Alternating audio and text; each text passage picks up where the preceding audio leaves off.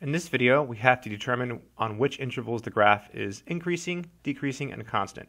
So part A wants to know where the graph is increasing. So I'm going to click this little icon here. And so we can see that increasing is right here.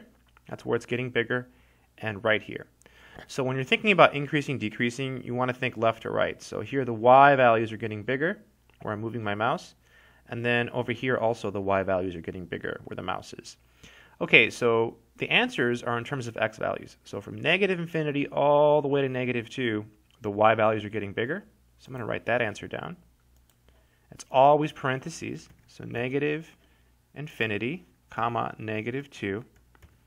And then comma, there's another answer, so we'll separate our answers with commas. From negative 1 to 0, it's also increasing. So from negative 1 to 0, this from x equals negative 1 to x equals 0, the y values are getting bigger. So let's see. So negative 1 to 0, parentheses. Check answer. Hurrah! We got it right. Now we have to figure out where the function is decreasing. So going back to our picture, so it's decreasing here where I'm moving my mouse, and it's decreasing over here where the mouse is moving. So from negative 2 to negative 1, it's decreasing, and then from 0 to infinity, it's decreasing.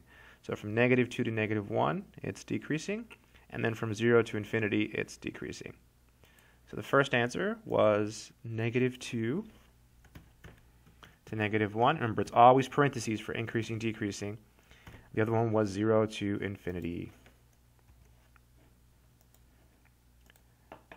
The last piece wants us to know where it's constant. Well, it's constant if it's never changing, so it's like a horizontal line. So in this case, the function is never constant. Hope that made sense.